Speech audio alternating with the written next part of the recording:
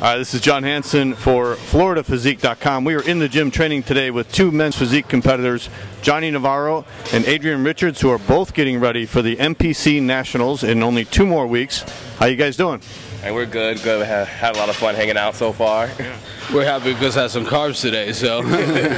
Yeah, you guys did a good workout today, man. It was pretty heavy, and it wasn't a light workout at all. I know. I mean, we're trying to push it at least the last few weeks or the last few days that we can do any heavy workout, because we're about to start diving into lightweight, higher reps, you know, to save some muscle at the end. Right. Yeah, we did a short workout right after your show, Johnny, and you were going real light because you were just burning the glycogen the day after. But this was more of a, I think probably more of a typical workout you guys normally do, right?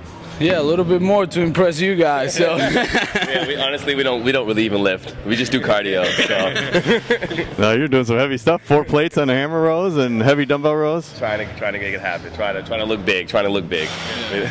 So the first exercise you did was the lat pull downs, which I'm sure is typically a normal routine. You're doing that as a warm up and then also to get your lat width, right? Yeah, absolutely. Like the biggest thing for me this year was to just spread my back out as much as possible, and I did that, and then that's why we always try to start with that, and then try to do like some of the heavier rolls, try to get some thickness, because it ended up being flat as a board like in the beginning of the year, but now I'm definitely filling out. So you made some improvements all throughout the year. Yeah, definitely made some improvements. My first show actually was out here in Tampa and stuff, and then 5 shows later, going on 6 shows now. So definitely a nice little transformation throughout this year. So I'm pleased, and I couldn't be more happy that I've already knocked a lot of my goals out, and so now I'm going on goals that were for next year, this year. So it's good. And Johnny, you guys did an exercise second that you did before. It's close grip lat pull downs, but you did them kneeling on the floor, which is sort of different. I knew you were probably going to bring that up. I love that exercise. When you do that close grip pull down and you go down to the floor, you get a lot more tension on your lat, therefore you break up more fibers, to grow the muscle, because I believe on stretching and, stretching the muscle fibers as much as possible, because we grow muscle by tearing the muscle down.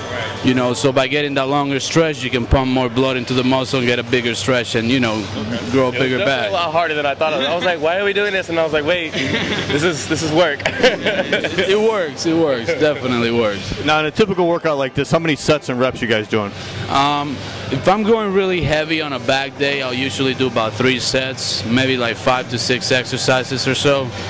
But it depends on the intensity of the workout. But I think 3 sets is usually enough. 8 to 12 range reps if you're going really heavy. Are you training every day now, 5-6 days a week? Pretty much, yeah. There's no days off at this point. We'll rest when it's over, which is soon. It's never over. But when Nationals is over, I guess, for like a few days or so. And how about the cardio? How many days a week of that? Well, now that it's crunch time, I'm doing about 6 days, doing faster cardio in the mornings, and we decided, to try something different.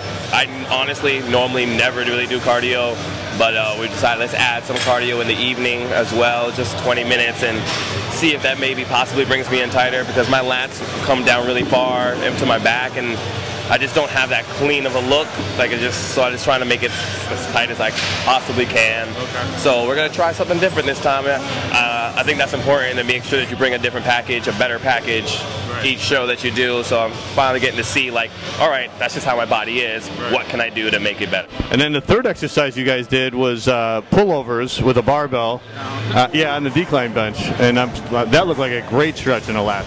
Oh yeah, I mean, I learned that from a friend back home. She was a female pro bodybuilder. Oh, really? Yeah, and I saw her doing that, and I'm like, that looks pretty good. I mean, it seems like you can get a long stretch on your lats, being that you're upside down. So you're fighting gravity the whole time. So you're not really letting it stretch by your own will, but you're rather just letting it go down and keeping the tension as you go down. So it could be very tenuous when you're going down and you have all that blood coming to your head, but as long as you keep a good form and get a good stretch, keep your elbows straight, and just focus on the target, which is the lower lat, it works pretty good. You probably don't have to go heavy on that either, huh? Yeah, not at all, because you'll pass out or crush your skull with the bar. Yeah, it's pretty intense exercise, but he didn't know about it, I think. But I think he'll be. I didn't know about that one. Routine from now yeah, on. Definitely, because I definitely do a lot of pullovers and different things like that. But then I was doing that, and at first it felt like really awkward. But then once I just kind of relaxed into it, then it was like, yes, you know, and then everything, I could feel everything just lighting up. So it was definitely working because I got the camera shot of both you guys, and your lats are really firing up. Yeah, feathering of the lats. Yeah, so cool. I just want to see that when we're dry, like 2 days out. You'll be like, whoa, nasty. Yes. And then the next exercise, you guys went heavy. You did some heavy one-arm dumbbell rows, huh? Yeah, that's one of the most effective, but one of my least favorite one because it actually makes you work. Yeah. So yeah, that's a great exercise. Just got to keep the form straight. Like a compound, because it's like my whole body aches after hitting those heavy. Or you just lighten up. After one set, you're just sweating, you're shaking and stuff. And yeah, it definitely works. You guys would normally do that in a typical workout, right? Do those heavy basic exercises? Yeah, at least once a week I'm gonna go and make sure that I hit the rows. I try to split it up and make it where like I train back twice. Okay. So one day is more focus on width, whereas another day is more focus on the thickness. Okay. So on my day where I'm trying to do more thick stuff, that's when the first exercise I'm coming into it. And you finished off with the hammer strength rows, or the hammer rows, I should say, hammer strength rows, and one arm at a time. And you guys went up to 4 plates on that too, huh? Yeah, we got a little ambitious, but you kind of pushed the shoulder and made it through. So hey, we drove an hour and a half to come here, so we might as well kill it. Nothing left behind, but the drive home. But the drive home. So, do you like doing those one arm at a time or 2 arms at a time? I feel like one arm at a time is a little bit better because you concentrate more on what you're doing rather than just doing both arms and losing your form at times because you're forcing yourself. You know, with the one arm, you focus more on the area that you're targeting. So I think it's a little bit more effective, in my opinion. Not to say that is the way it is. So, yeah, I agree. I think especially if you're going heavier, you're kind of just trying to lock in and really get that nice stretch. Take your time with it and really try to make some work happen. You know, definitely want to. It was cool. I got to stand behind him and really see his body just kind of stretch out and squeeze in. So, you know. That's how you. I think that's what the thing about it. You start to really love it. You love watching it and seeing it. Like this is pretty awesome. So now, what's your mindset going to the nationals? Is this the first time for the nationals for both you guys? Very first one. Like this is my first year competing completely, and the goal was to get here for next year, but I'm already here, and I'm not gonna lie. I'm gonna be very honest. I kind of want to go in there and kill it. I can't lie. I'm going in there to kill. How about you, Johnny? Now you've been in the national level shows 3 times, or this will be the 3rd one. So this isn't your first picnic.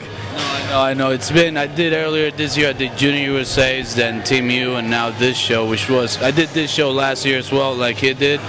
Last year was my first year, and I didn't even have that mindset. I didn't even see myself making it to a national level. But like you said, I got there, and there was no other choice but to do it because once you start seeing the improvements you can make in your body and what you can actually achieve, then you really take away the limits. So it's all about working hard and going in there with a good attitude, but at the end of the day, your mind is where it's at, which is the prize. So that's what we're all doing this. This isn't fun.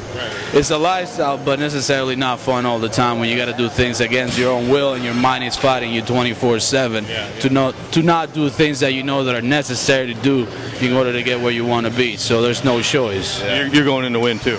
I'm going there to win as well. I mean, that's what we're all going in there, unless we out a lot of sleep.